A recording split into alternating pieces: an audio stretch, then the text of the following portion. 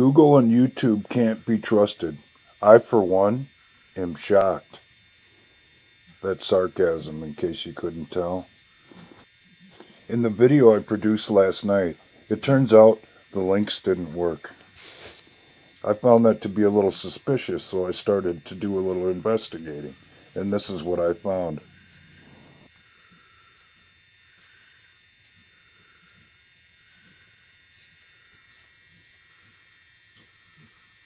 This one says in my own notification box that this video has been deleted by uploader.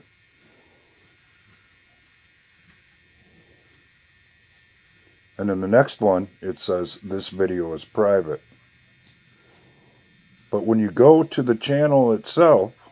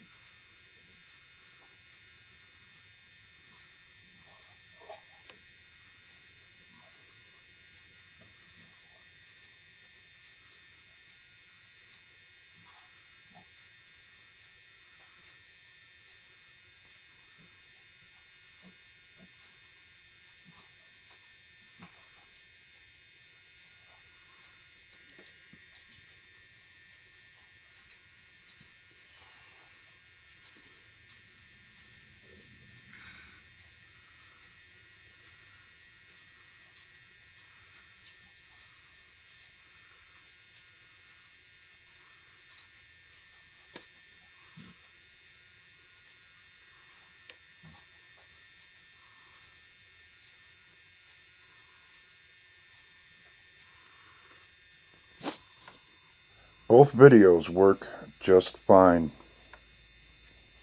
I've said in the past that Google, YouTube, and all of the other major social media companies are involved in subversion, if not treason, against our Constitution.